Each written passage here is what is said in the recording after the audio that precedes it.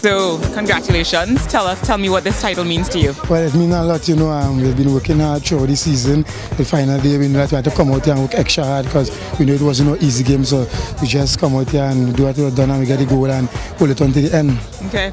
Are you overwhelmed with emotions right now? This is a three-peat. Like, what do you think? Well, to be in the league for just 4 years, 5 years as it stands, and winning 3 years back-to-back to create history for the first time, it's overwhelming. It's just joy. I know, just can't wait to continue enjoying the moment, you know. Okay. Thank all the people who come out and support us today. You know, it was great. Yeah, you all have some really vocal fans up there. They're serious about it. So how do you plan to celebrate?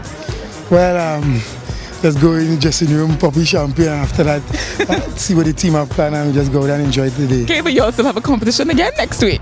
Yeah, well, no, I'm right about now just enjoying this one, and after today we focus tomorrow morning. Please go out and focus on the Pro Bowl. All right, well, thank you again. Congratulations so much. Thanks.